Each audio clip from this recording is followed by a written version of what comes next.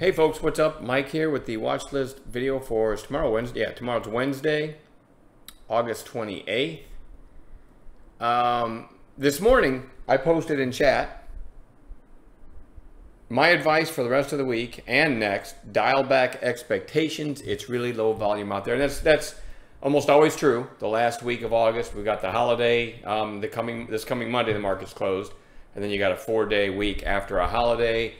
Kind of end of summer, and it feels like there's maybe 18 people around the planet that are trading, and sadly I'm one of them. So not a lot of great opportunities, but still some decent setups today. There's the SPY. We're just kind of chugging along sideways, extremely low volume. Joseph DA gave a trade in VOXX. Let's just go to 5-minute candles. It's just a second mouse through 5 right there. And it went almost immediately to 547. You're a day trader. You know that was money. It was a great idea by Joseph DA. I also gave, or Miguel gave the 5 buy zone, which is right about there, right? And you got a nice move from there too. And then I was going to also point out HAIN, which I gave a rare early 2s buy zone idea over the mic. So let me switch to 2-minute candles. Usually I won't call something in the 2s buy zone at, what time was this? At 10 o'clock. I kind of want more information, but I did. I called it, and the middle of 2s buy zone was right around $8.50. I know I saw some people take that, and it went to $9.20. So a 70-cent move on about 15 cents risk, maybe. Stop was below the 20 there. Yeah, maybe 15 cents risk, maybe 20, I don't know. So that was a nice R move as far as risk versus reward and all that too. So, but not a lot of highlights, and you can see how it closed way off its high. So anyway, let's talk about what we're watching tomorrow and hopefully catch some trades. Put this in there real quick. If you've never read that, pause the video and read it. I would argue most of you have read that by now. So what we're going to be watching tomorrow for potential trades: VOXX, big breakout today, but closing well off its highs. Definitely goes on the watch list. EH, I'm just putting it on there because they had a nice earnings pop right here and is holding up fairly well. ASST, you guys know I like to focus on the recent high flyers, right?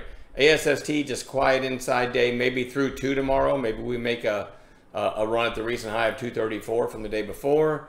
JBDI, wait for this chart, you ready? Oh yeah, it's only been trading for 1 day. Had quite a range though, from 460 to 1250 before closing at what, 1012. So it's only got 1 day of history, but you know what, that makes it kind of an in-play stock, so we're going to watch it. ENR, nice breakout today, maybe a follow-through day tomorrow. Not a lot of volume, but that's the market we're in. BBAI, I'm still interested in this one. Seems to have found support. You had the gap up on good news, pulled back, found support. I love it over recent highs, but maybe somewhere around this horizontal line would be enough to get it to challenge the recent highs. Anyway, the headline sounded pretty good on the day it popped. AIXI. This one's a little weird, but it's getting extra volume lately, and maybe over this high. So I don't know. We'll keep an eye on it. I have no idea why it's getting that volume. Now QXO, I'm going to have to switch around here because you can't tell anything by looking at it like this, right? So I'm going to go to 15-minute candles.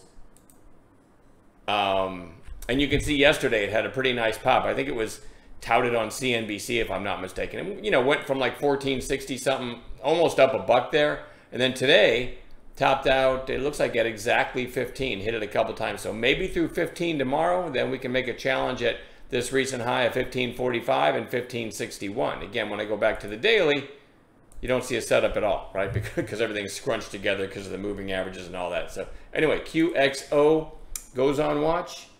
GOVX, I'm putting on bounce watch, one of the monkeypox plays. It's getting down. You guys know I like this area between the 8, there it is, the 8 EMA and the 20 EMA. So somewhere in this area around 545, if it gets there, might be an area where it might turn. So we're going to watch it on an intraday basis, see if it gives a setup, or one of our bounce play setups that we teach. PDD, which I think is the parent company of Temu, just got decimated last couple days. So it's a good setup for a potential snapback bounce for a day trade. So that one goes on watch.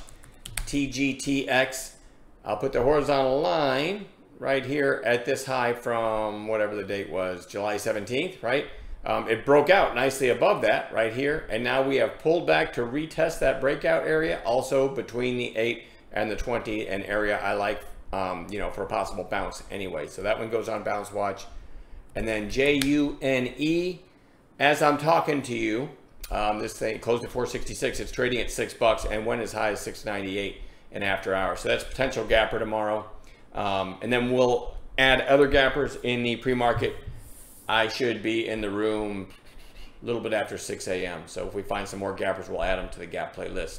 And let's find some trades tomorrow. All right, I'm done babbling. We'll see you in chat.